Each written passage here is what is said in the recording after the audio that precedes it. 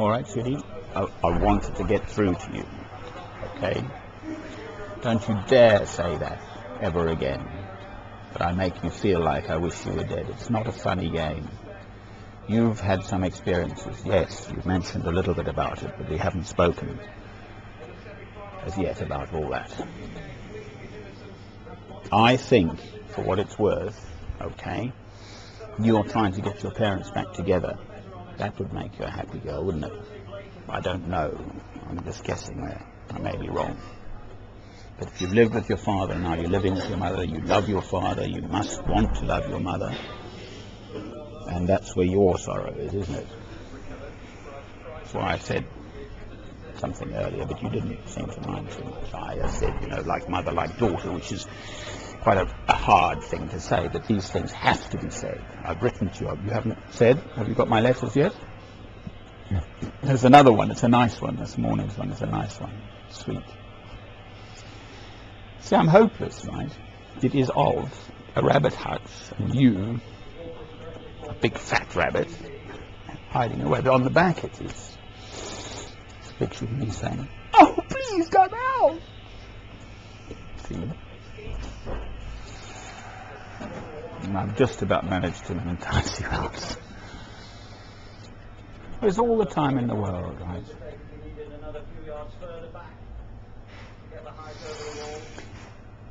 God will give me strength, okay?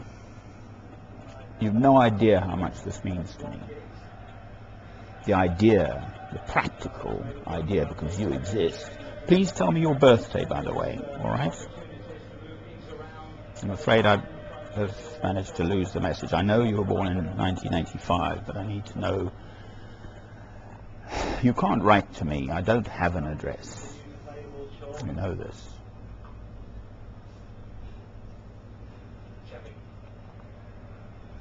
You can always contact me through this computer, or if mine fails, I'll always get to a library at some point, okay, and get onto the internet. I can still do that for free, generally. So don't worry. If you don't hear from me for some reason, I'm fine, okay? This I've always known. Wherever I am, flying, whatever transport, planes, boats, ships, walking, climbing mountains, anything, crossing a road, nothing will happen to me. I know this. God has shown me. I am here for His purpose. Okay, I'm absolutely sure about this. I don't know fully what it is. It is revealed day by day. As you know, I love St. Francis of Assisi. I wish this blasted football was on, but it's a public place and you can't touch it. Okay, St. Francis had this vision, okay, of a huge cross encircling the world, and God said to him, "Go and rebuild my church." He had a vision. He could see Christ. So being just the way he was, such a simple, beautiful, wonderful spirit, off he went and he started rebuilding something called the Portiuncula in Assisi. It was just a small chapel that had fallen down, the actual physical stones.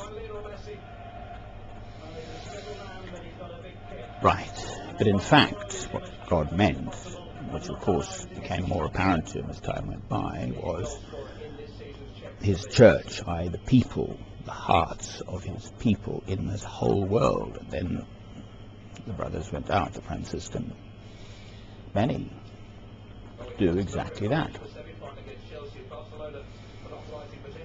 Now, I don't know yet. This repent, prepare ye the way of the Lord. Yes, I'm certainly here to say that, and to say it with strength and repeatedness, because people don't take it in, you know. They're not interested. They're too blinded by material things. So yes, I'm definitely here to say that, but I'm not sure if that's it. In fact, rather, I am quite sure that there is just a bit more, which I will find in God's time, day by day. Dearest one, I'll post these now. You should have them in 10 or 15 minutes. Wonderful, isn't it? All right?